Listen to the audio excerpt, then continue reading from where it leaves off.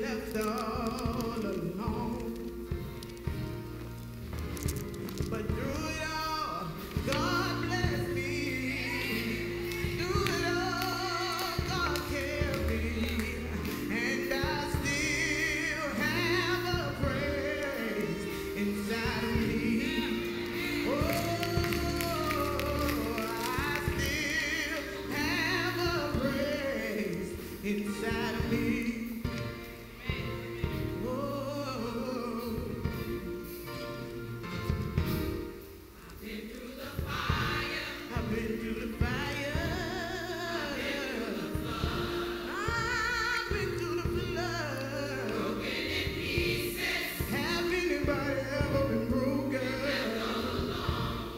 Left all alone.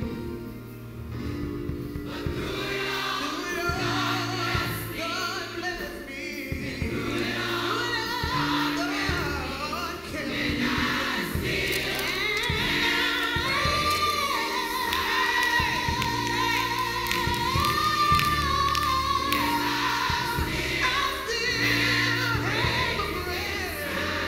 praise inside of me.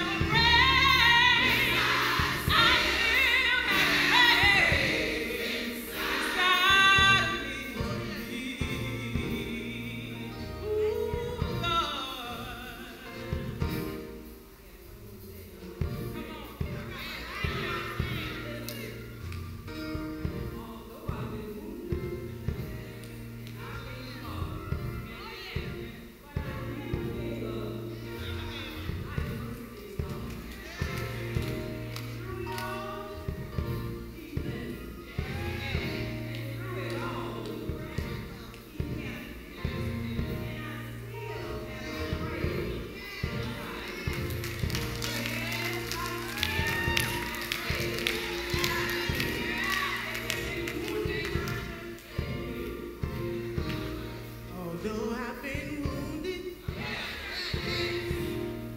and I've been scorned, I never gave up.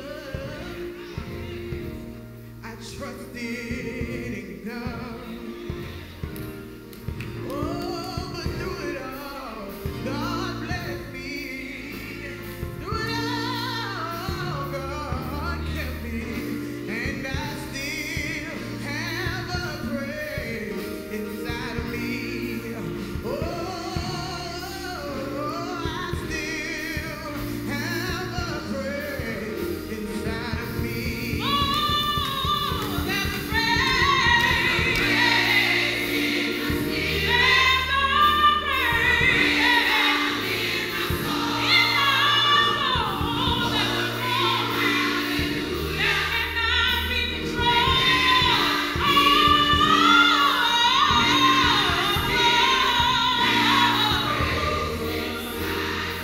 No matter what the enemy comes against me, I still have praise.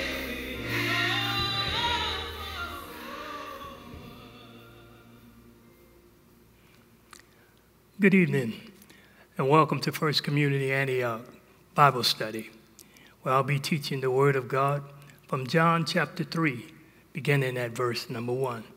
Would you please join me as we reverence God, bowing our head as I pray. God our Father, we thank you, God, for your Holy Spirit. We thank you for your written word. We pray, O God, asking that your Holy Spirit would reveal to us all the things we should know, and that we will live a life that's pleasing to you. In Jesus Christ our Lord, amen.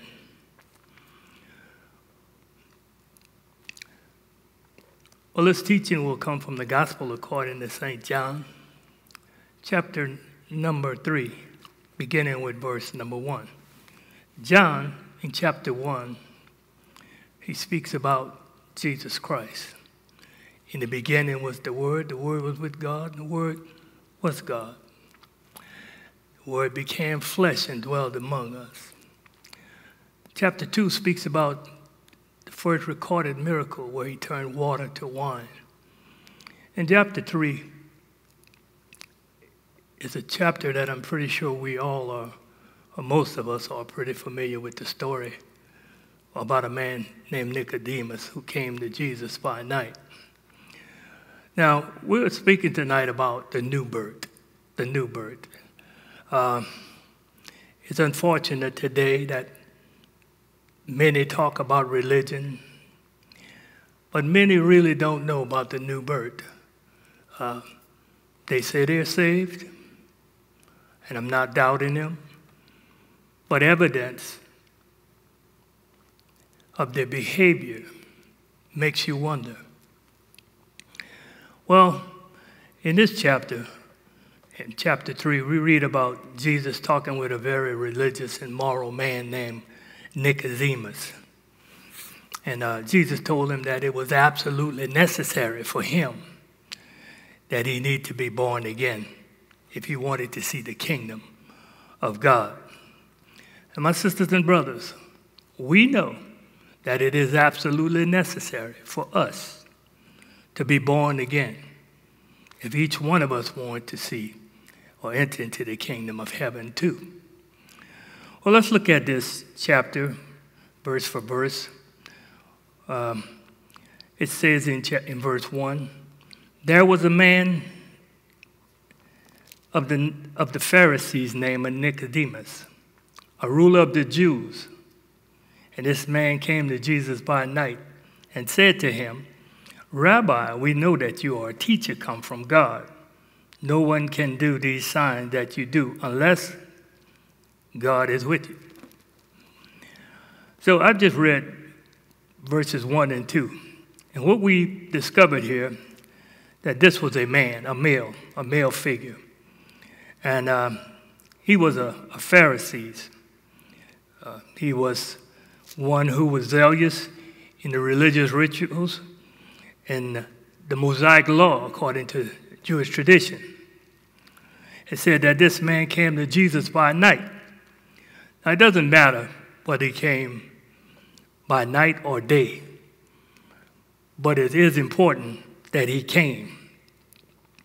And he said to him, Rabbi, we know that you are a teacher come from God, for no one can do the signs that you do unless God is with you. He says here, in some Bible translations, he says, except God is with him. But right now, what I'm looking at is that he says to him, Rabbi, we know, but it was only him who went to Jesus by night. So he's bringing his knowledge of what he understands that his tradition taught, the Jewish tradition. He said he wondered, because of the thing that Jesus was doing, the things that he had heard and possibly seen, that he must have come from God. So there are those of a certain class that believe certain things, and they deny the truth that's within. But right here, Jesus knew why he was coming. Whether he came at night because he did not want others to know why he was there, or because he came at night because he wanted to spend more time with Jesus because of his occupation. He says here he was one of the class, meaning that he was of the Sanhedrin. He was like our justice of today, Chief Justice. He was an overseer. So with that type of occupation, it seemed as if he had no need for anything. He was popular, he was wealthy, and he had power. But he came to Jesus because he wanted to know a certain thing about salvation. And Jesus answered him. Jesus answered him before he asked the question, and that is so important for all of us. You know, for those who are lost and those who are baffled and those who are discouraged, don't know which way to turn. Look, all you have to do is come to Jesus. That's all he's asked you to do. Come. He already knows what you have need of. He already knows the questions you want to ask him. He already knows the problems you might have. But he's waiting for you to come. And if you come to him just as you are, I believe that God will reveal to you those things that you need to address to him. But he says here, Jesus says to him, he said, most assuredly I say to you, unless you're born again, you cannot see the kingdom of God. The kingdom of God. What is the kingdom of God? Well, the kingdom of God is a new and different way of living. When we enter into the kingdom of God, we enter into a new and a different way of living. So the new birth is a total new way of living. So I'm going to tell you a few things that the new birth is not, because today we are very confused. Over this last few months, I've had a lot of people that I've talked to, people who have called and asked questions, and I'm sure many of you have also. But I'm just telling you my experience. And they've asked me questions, and it's unreal to see that people have been in the fellowship for so many years and don't really understand the new birth, what the new birth is all about. Yes, the new birth is being saved. The new birth is accepting Christ as our Lord and Savior. The new birth is a transformation of the way we think, the way we act, the things we do. But many people do not know anything about being born again, and others have the wrong idea. And this is what we are fighting with today. They see, but they don't understand. They walk into our sanctuaries, and they see the choir singing. They hear the preacher preach. They see members clapping their hands. They see the ushers doing their job. They see all the beauty of a worship, but they don't understand. So they want to be a part of that. They join the fellowship.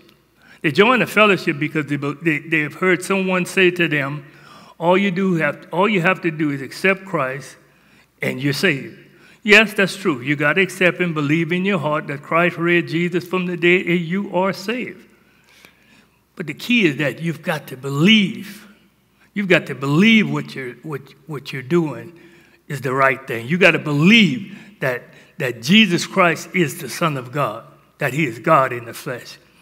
The key is believing, and we believe by exhibiting our faith and trusting in him. We stake our claim in him that all things work together for good to those who love the Lord and are called according to his purpose. Well, the new birth is not the same as the natural birth. All right? He says to him, I most assuredly say to you, unless one is born again, he cannot see the kingdom of God. So Nicodemus asked a question to him. He said, how can a man be born when he is old? Can he enter the second time in his mother's womb and be born? Here's a man who is very intelligent, has a lot of knowledge about a lot of things. But the learn is now lacking. He don't understand. And there's nothing wrong with not understanding. But when we don't seek to understand, that's when the problem comes in. So the new birth is not the same as a natural birth. It's not a blood. You know, a natural birth is miraculous. Each one of us, we came here in a miraculous way. You know, where a man and a woman got together, and that's the natural way, where man and woman come together. Of course, now they're doing other things where they can take the seed of a man and then plant a woman. But we want to look at it the natural way, where a man and a woman come together and they engage in an activity where they are intimate with one another. And at a point of time, the man body releases sperms, and millions of sperms are dispensed. And they are entering into the woman, and eventually the woman drops an egg, and those sperms are fighting to get to that egg, and that appointed time, one of them penetrates, and it's like a volcanic eruption that's silent, and that egg shuts down, and the rest of the sperms die, and they are done away with. But that one sperm become who you are today. Now, just think of it. If any other sperm would have gotten in there, you wouldn't be who you are today. But that's the miraculousness of God. And then in 9 months, boom, a baby is born. And then he or she, they develop by the natural way of life. But when they came into the world, they came with something. They came with baggage. That baggage is S-I-N, sin, a nature called sin. And that nature was transferred to us from Adam on down, from generations to generations, and it even exists today. So how do we combat that nature there? Well, the only way we combat that nature is we must be born again. We must be born again. And this is what Nicodemus didn't understand. So the new birth does not come by entering into your mother's womb again and redeveloping and being born again. The new birth is not the same as the natural birth. It is not of blood. Now, here's another thing. Your parents may be Christians. Your parents may be Christian, both of them, but that does not make you a Christian because your parents are Christians. Children, sisters and brothers, adults, whoever you are, because your parents were Christian, regardless of your association with others, you've got to surrender, you've got to submit, you've got to come to Christ on your own. You've got to do this. And look, it doesn't matter how you come, it doesn't matter when you come. It doesn't matter who you are. Just told you that about Nicodemus. Nicodemus, Pharisees of the Sanhedrin, he had power, prestige, and he had money. But he was lacking. His learning was lacking. And there's a word we call ignorant that simply means that we're lacking in knowledge. So he was ignorant to the fact. What it took to be born again. So the new birth does not come by self-will. It's not by the will of the flesh. A child cannot go back and physically remake itself. And so we cannot be born again by our own efforts. No matter what we have accomplished, no matter where we have been, it doesn't resonate with humility.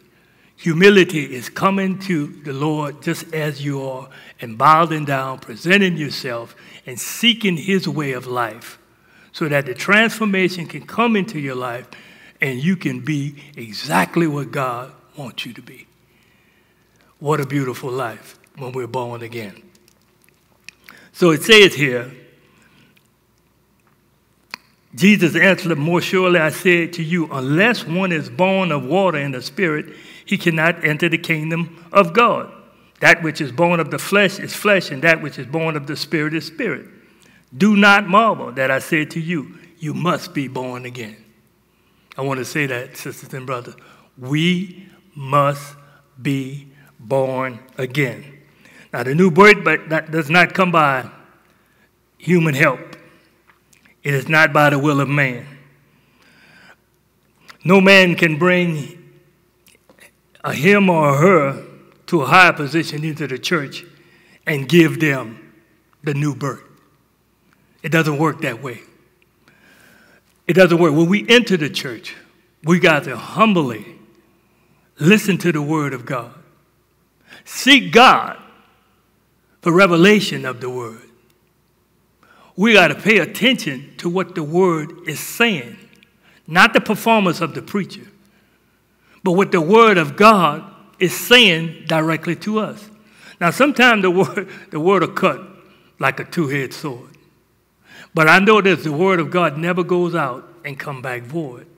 So what I'm saying is that the word of God will meet your every need right where you need. He will address those situations from you. It's impossible for a minister to get up here and to preach to 700, maybe 900 people plus, and know exactly what every one of them needs are. But it is possible, if that minister is preaching the Word of God, that the Word of God can meet everyone's need plus. I believe that. The new word does not come by new human help, but humans are able to assist one another in receiving the new birth by pointing them to Christ, by teaching them the Word of God, by living a life that's pleasing to God that will attract them to the life of God. Now, the Bible says that we are the salt of the earth. Salt does various things. I remember in the older days that they used to take salt and they used to preserve meat as they went along the river road, selling it in an old ice wagon. Salt, it also stabilizes. It keeps it fresh. All right? That's what it does. It keeps it from spoiling. And our lives, when we walk into an atmosphere, regardless of where we are, is a reflection of Christ that shines in our light, in our life. And people, you don't have to go around performing as a Christian. All you have to do is be a Christian.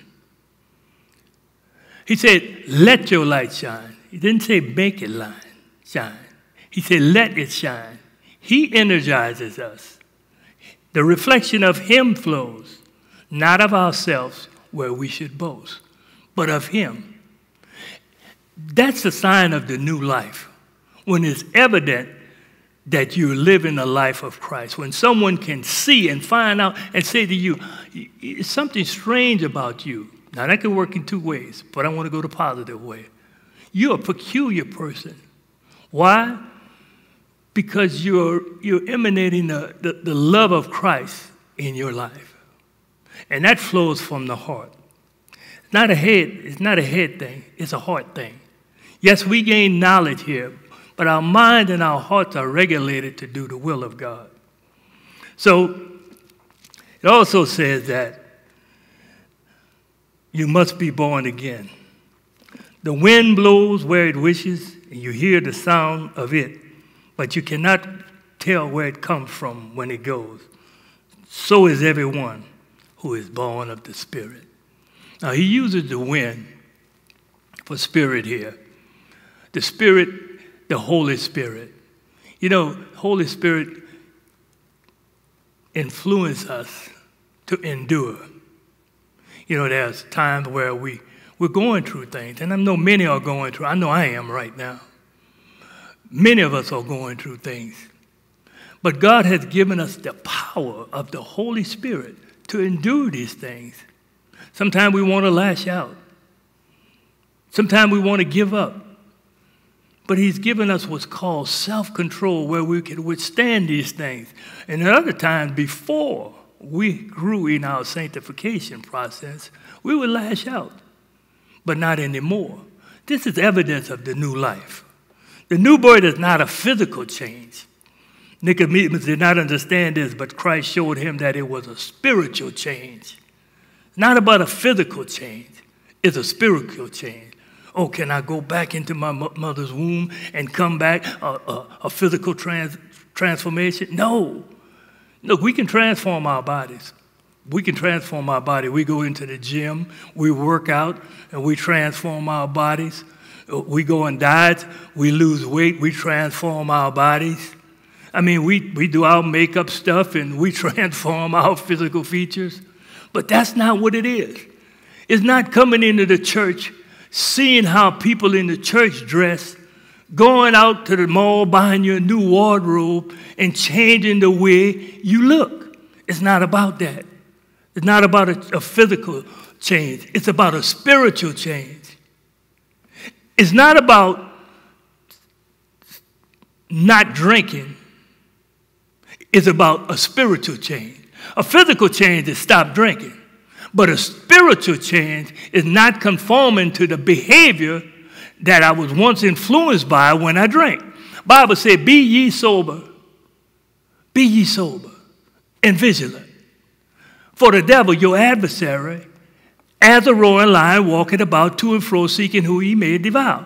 Now, the devil is not a lion, but he is depicted as the king of the jungle. All right? And he walks about to and fro, seeking who he may devour.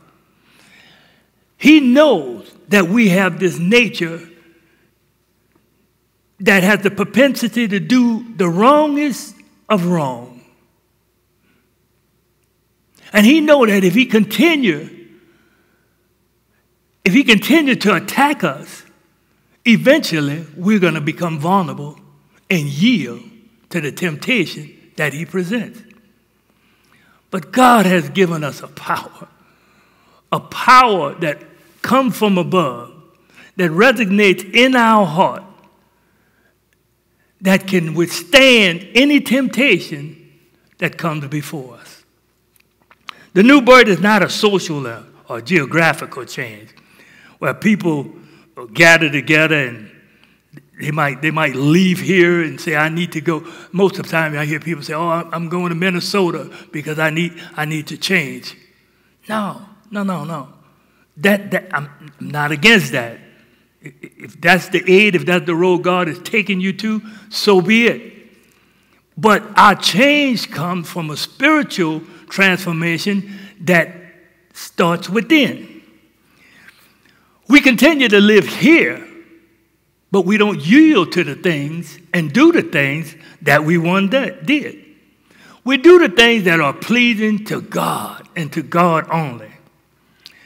And the new birth is not about a person who has a religious education, who can quote every scripture there is known to man. The new birth is not a person who goes to school, get a degree, becomes a preacher, and becomes a pastor, and tell people how to live. It's not about that. The new birth and an experience. It's an experience of meeting Jesus Christ like the Apostle Paul did. Met him on this road, headed to Damascus. Lord encountered him, changed his whole way of living. Instead of persecuting Christians, he started to preaching to Christians, establishing churches.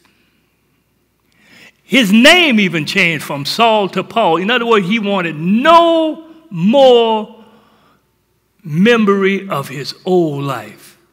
His life was transformed to do what was pleasing to God. That's the new birth. The new birth is not my will, but thy will be done. The new birth is not about getting rid of people in your life. The new birth is about helping to transform those people's lives who you once hung around with.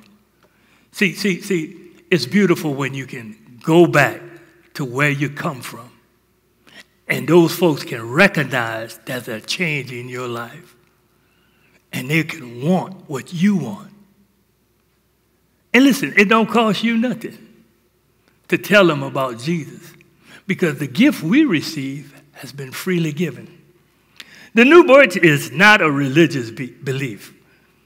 We can be sincere in religious convictions, and we can be baptized, we can join church, we can take communion, we can teach Sunday school, we can be officers in the church, and I've talked about one going to school, becoming a preacher, and becoming a pastor. Jesus is talking to the one of the most religious, sincere mortal men of his day, and he told him that he needed to be born again.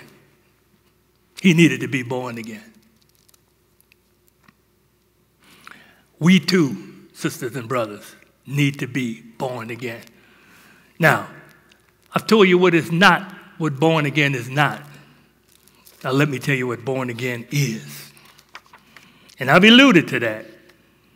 The new birth is a spiritual change. How do we get it?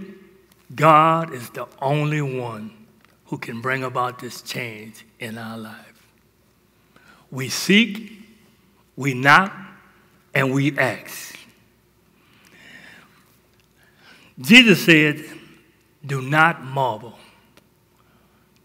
We should not be surprised that the new birth is necessary. It's necessary. We say we saved. Yeah, we do all these religious activities. But are we living the life that's pleasing to God? There's a difference here. I'm not talking about a life that's pleasing to our fellow man. A life that's first pleasing to God. Because see, sometimes we live a life that's pleasing to God that's not pleasing to our fellow man. Our job is to love our neighbor as ourselves. Our job is to do unto others as we would have them do unto us. Problem is, a lot of times we don't know how we want to be done unto. So we just treat people any kind of way. The new birth, the new life is about reaching out to someone who is lost. You know, if this is so good to us, it's like that apple pie I ate the other day. It was so good, I told a friend, man, you've got to taste it. You've got to go to Winn-Dixie, you've got to get this pie. It's so great. See, I want you to taste and see that this life is great. It's a better way of living. We must be born again. We must be born again because without the new birth, we do not possess a spiritual nature. We are defeated. We cannot stand against the wiles of the devil. I mentioned to you that when Adam sinned, that sin was passed on to all of us. And I've mentioned that this nature is hostile. It's contrary to the will of God. It does not submit to God. And worst of all, by not being born again, we cannot understand the things of God.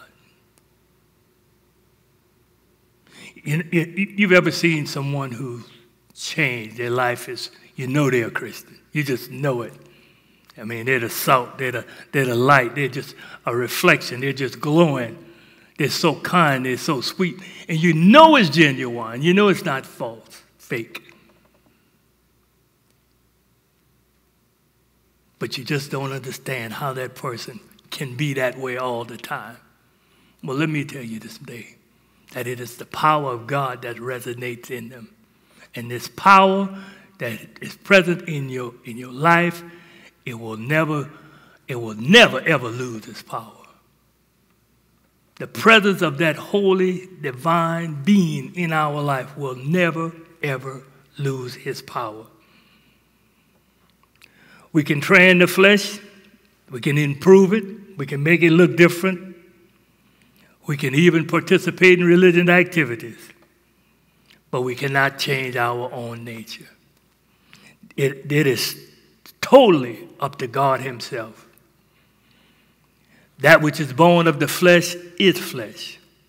But that which is born of the Spirit is spirit.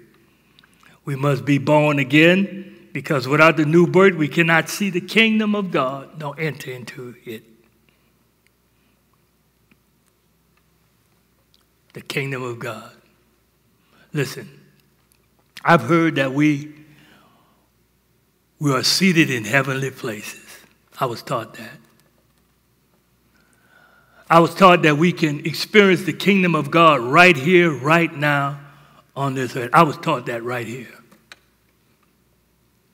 And when I heard that, I marveled because I wanted that. I wanted to win the war within. And I was instructed right here that you can talk to God anytime, anywhere, and all you have to do is talk to him because he already hears what you're saying. So I give that a try.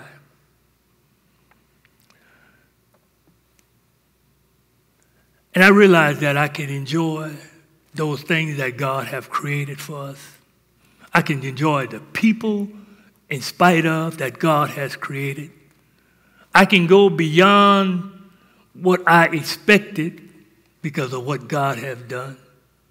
I can supersede my own thoughts based on what God has done.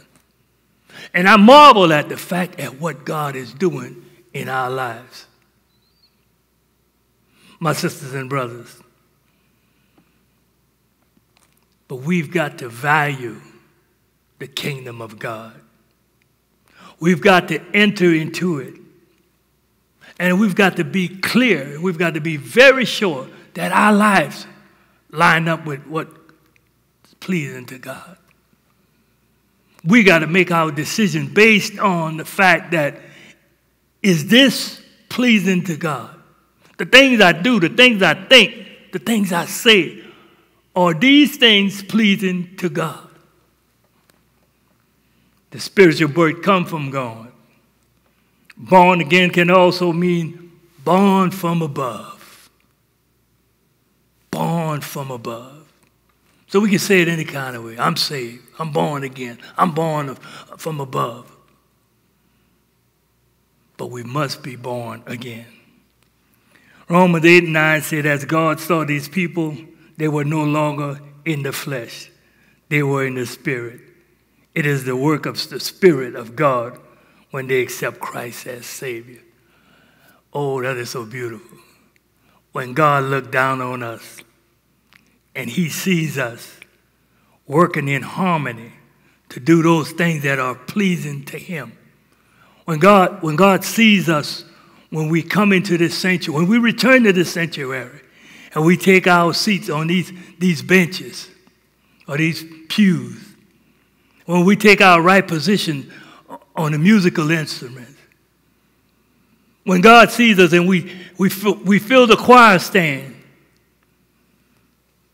and we lift up holy hands, when we come in a righteous way, in a humble way, in a way that's pleasing to God. And listen, when we get back in here, no one would have to tell us, can I get an amen? When we get back into this place, no one will have to tell us how to worship God. Because right now, sisters and brothers, we're going through some trying times. We're going through some rough stages of our lives. And if we are separated from Christ, what is our life? What is our life if we're separated from Christ? We are dead spiritually and we are defeated. If we are dead spiritually, how can we get spiritual life? The answer is simple. If we confess our sins, if we hear the Son of God speaking to us, if we receive his word and we believe in our heart what he says, if we trust him as Savior, if we receive what he say to be true, then that seed will grow in us. And John 5:24-5 say, his word will give us spiritual life, and we will be born again. Being born again is living a life here on planet Earth, fighting this fleshly battle. The flesh war against the spirit against the flesh. These two are contrary against one another. The one that we feed the most, the one that we yield to, will give us the satisfaction that we desire. Whether it's the satisfaction to damnation or the satisfaction to eternal life. Satisfaction to damnation separates us from God, brings us to eternal hell.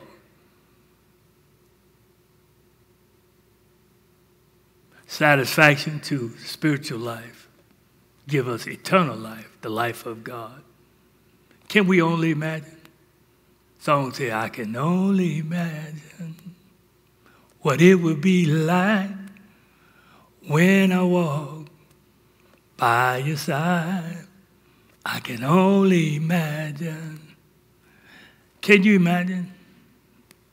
I can't. But I hope and I pray, my sisters and brothers, as I close, that this life that we've evaluated, that's all I wanted you to do. Just take an evaluation, a fearless moral inventory of your life, and see if your life lines up with God. And if it does, then help somebody else to get where you are by telling them about this Savior. Look, Nicodemus came at night. Don't matter. Nicodemus had a lot of possession. That don't matter. You can't take nothing with you. You brought nothing into this world, and you surely take nothing out of this world.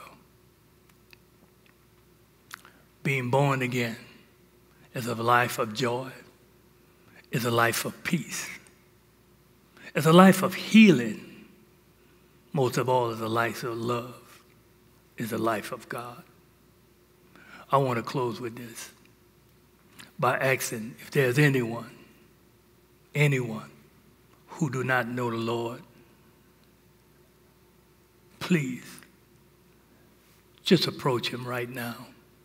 He's in your presence, in the presence of the Holy Spirit. Step aside and ask him to come into your life. It's a rewarding life. It supersedes the life that you're living right now.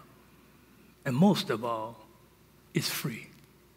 My pastor would say, it's not cheap, but it's free. Will you accept him? Jesus Christ is Lord. Will you accept him? Let us pray. God, we thank you. We thank you for the simplicity of your word. We thank you, O God, that you've placed on my heart the call to repent, the call to take a fearless moral inventory, to evaluate where we are right now in our walk with Christ. And Lord, if our ways don't line up with your ways, we ask for forgiveness. We ask that you would heal us. We ask that you would establish our goings. We want to give you all that you deserve, and that's our total surrender to you. Have your way, Lord, in our lives. In Jesus' name we pray. Amen.